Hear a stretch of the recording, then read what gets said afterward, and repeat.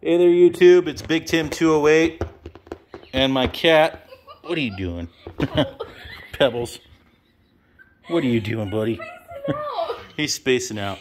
Anyway, I made another trip to the good old store and found some new Hot Wheels. So I got some 2022 stuff here.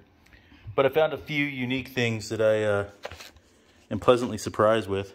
There's my cat again, Pebbles. So this is an error car. Up top here you can see the Mazda logo.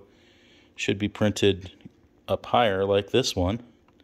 And it's printed below the black side skirt there. There's also a paint defect of some sort there, where, you know, those decals should have gone. It's also missing the Hot Wheels logo there on the side. Don't know what something like this is worth. If you know what it's worth, you know, let me know. Kind of curious to find out what, you know, an error like this is worth. And then this one, I saw this one and I thought, oh, it's a card error. So you can see it's crooked. It's not been tampered with or anything. But you can see the packaging there at the bottom is kind of sticking out. And then, there's my cat again. Oh, buddy. I thought the Porsche was cool.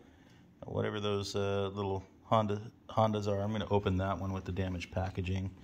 Then I've got that Mazda trucker. I've got that Chevy Camaro, that Hot Bird, that tuned Volkswagen, whatever that truck is, and then the Nissan Skyline and this Mighty K, which I just thought these were cool. I don't always just buy just premium stuff. Sometimes I buy the basic cars. Anyway, let me know what you think of these errors. That's kind of what this video was mostly about, is just what's going on with these errors, and then also just kind of show you what I got as far as my little trip to the store today.